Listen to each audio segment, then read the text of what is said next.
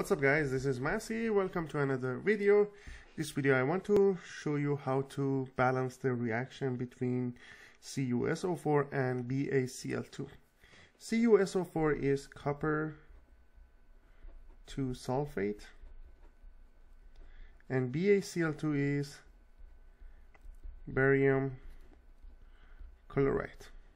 So that's going to be double displacement reaction. So we're going to have CuCl2.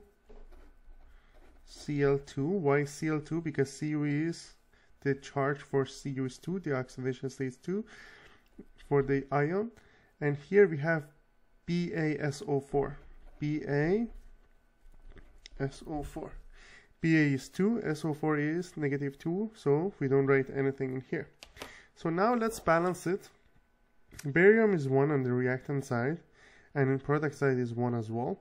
Cu is 1 in both sides, chlorine is 2 and 2, and SO4 is 1 and 1.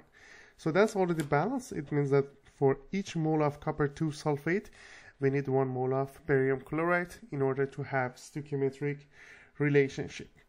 And as I said earlier, that's going to be basically a double displacement reaction, which you see it in here.